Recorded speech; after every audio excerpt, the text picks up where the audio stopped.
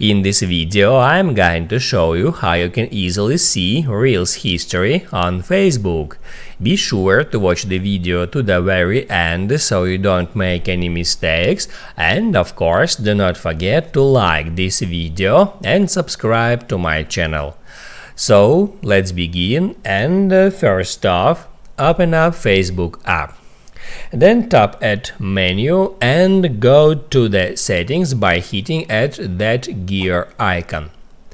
On settings, tap at profile settings, then scroll down until you find activity log, then scroll down again and tap on groups, events and reels. Then scroll down one more time, and that's where you can find Reels history, Reels audio you have saved, Reels draft and Reels effects you have saved. In that way you can check Reels history on Facebook app. Just get into any of that options.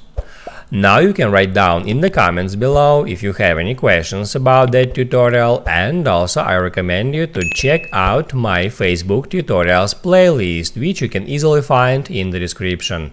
Hit the like button if you liked that video, and see you in the next one.